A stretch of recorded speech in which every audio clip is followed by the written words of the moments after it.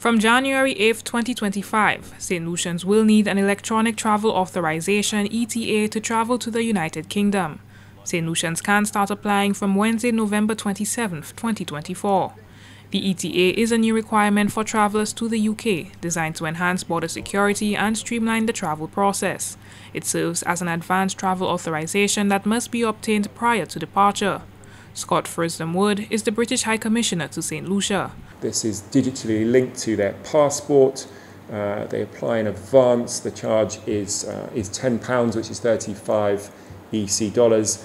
And once they have that electronic travel authorization, any traveller then can travel to the UK multiple times for a 2-year period, staying for up to 6 months at a time. It's a system that's used by many countries and most travellers will be familiar with it already, but we recognise that it's a change, particularly for people who are used to travelling to the UK on a regular basis. So we want to make sure the information is out there early. Wood says that the length of time for applications to be approved can vary, but typically take a couple of hours. If a St. Lucian is not granted an ETA, he says that they would have to apply for a visa to enter the UK. I hope that there'll be no problems at all. It's a very simple system. It's an online application. It's a sort of system that countries around the world, Australia, Canada, other countries have been using for some time. So it's an online application.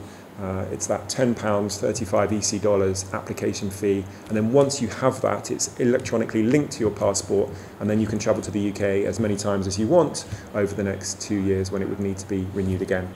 In recent years, the electronic travel authorization (ETA) has been embraced by many countries with the aim of streamlining border control procedures while enhancing security measures for visa-exempt visitors. This system has emerged as a vital digital travel document for international travelers.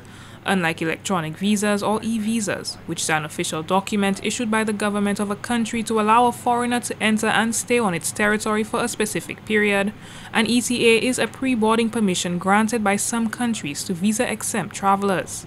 The ETA does not replace a visa, but is necessary to enter the destination country. For the DBS News World, Miriam Montoot reporting.